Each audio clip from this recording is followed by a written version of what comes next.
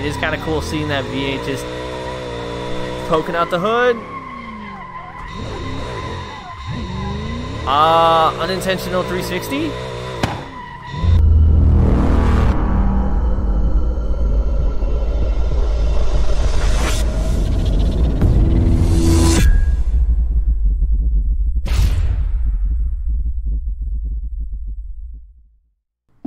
What's up, everybody, and welcome back here to the channel, Assetto Corsa, back with something different and fun.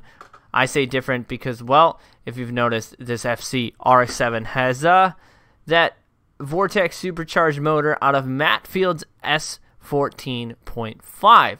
So I can't take full credit for this mod, but I did do the engine changeover as well as change the roll cage, change the seat, put my handbrake system and shifter assembly in it, change the wheels, and remove the hood and some of the fairings and stuff like that. I was originally on this VTC car. So my modeling is not 100% yet. As you can see, there's some stuff missing here. But it was my first attempt at doing a motor swap, and I think it came out amazing. A little V8 Vortex supercharger in there. So we're going to rip this car today on a...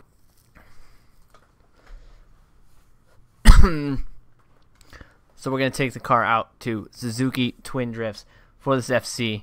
So I've been having a lot of fun modding cars and stuff like that.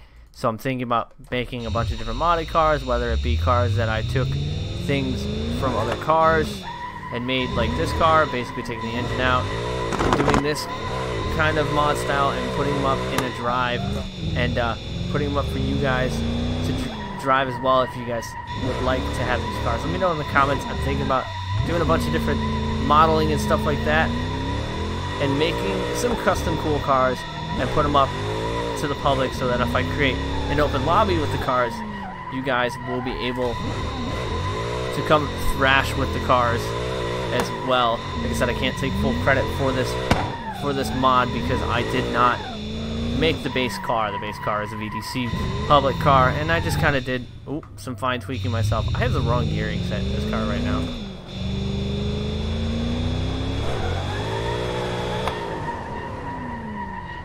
Long e-brake drag. Apparently second gear is money gear right now. It is kind of cool seeing that V8 just poking out the hood. Unintentional 360. What? I'll take it. That unintentional 360. Suzuki Twin Drifts is actually a fun track for me, but I think I need to tweak the gearing, but we'll probably just try one or two more laps with this gears. I really like to get closer to that wall. Famous last words of myself. I want to get closer to that wall, and then, you know, I end up hitting it. So we're actually going to go back to pits. We're going to change our gears. Give yourself a little bit more speed. We're also going to go uphill here at Suzuki Twin Drifts as well. I don't know why I have the track map on. I kind of already know this track.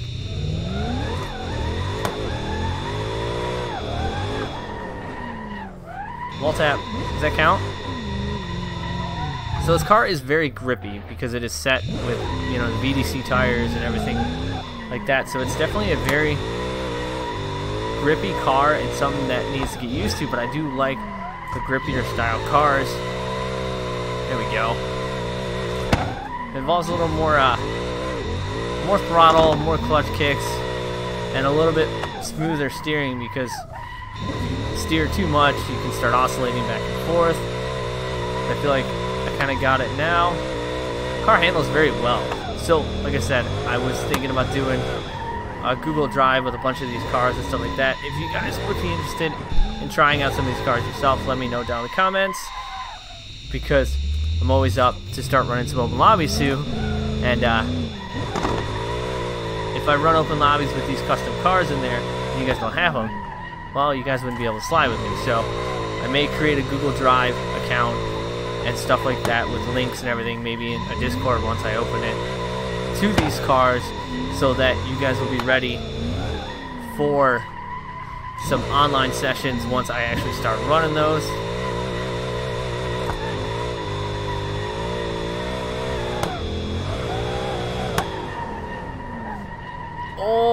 that was close.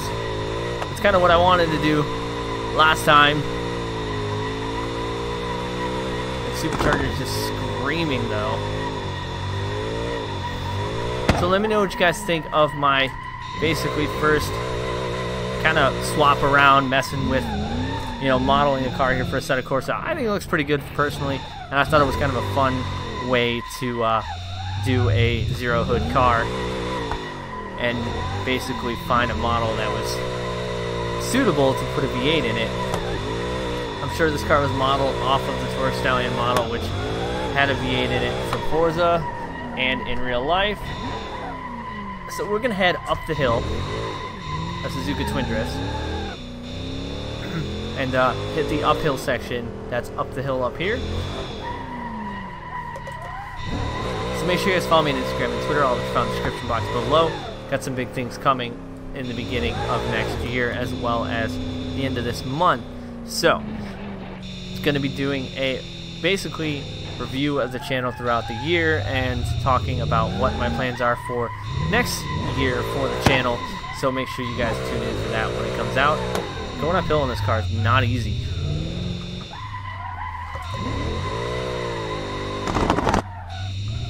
Oh, I'm so glad that that was empty and not a solid object.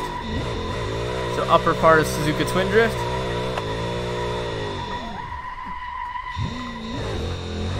A little bit of a lockup of the brakes, sending me a little bit off course.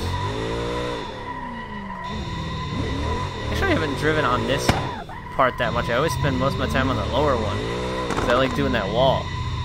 But there's a wall here that we could kind of shoot for as well. That's a little bit in the wall. When in doubt, clutch kick out. Just kind of banging red line. Clutch kick it out. So like I said, if you guys would like to try some of these cars yourself, let me know what you guys think about it down in the comments. Do you like it? Do you hate it? Would you have changed something else? I know a lot of people are going to have that V8 hate with saying I should have kept a rotary in here. But, you know, I kind of love the way it looks with that V8 with the giant intake manifold and Vortex supercharger sticking out the hood. If my driving was a little bit better right now, then it would do the car a little more justice. Oh, I think we don't have tires. I think we are literally out of tires.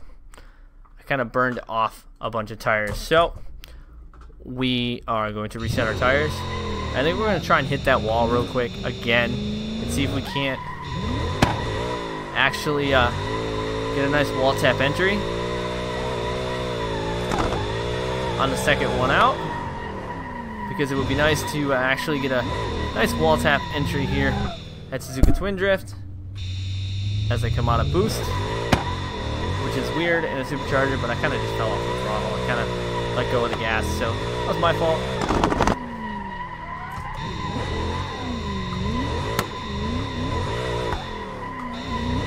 Definitely a fun car and a fun looking car at that. It is so nice to have all working fingers now.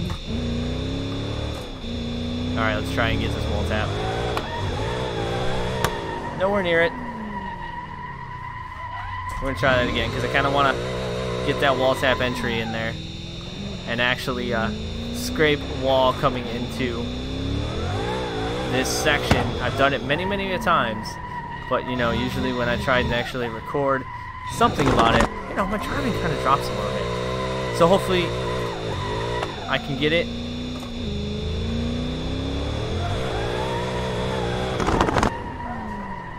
Kind of hesitated, but we were close. Definitely a fun car to drive. Very grippy because most VDC cars are grippy. We build some cars that are not as grippy, but I do like the grip style drifting because, well, competition cars are very grippy.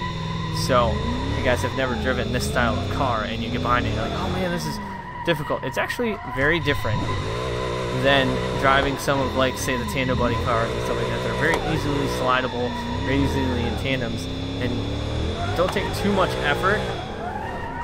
Oh, there's in the wall. Almost a backwards entry. So just a little glimpse at one of my first, basically taking parts in multiple different car models.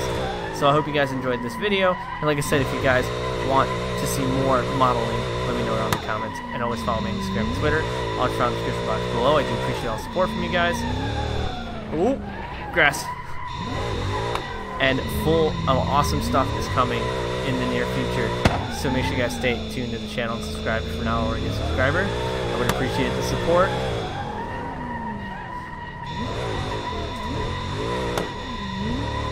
That was much better. So as always, thank you guys for watching. I'm EvlRabbit. See you guys on the track.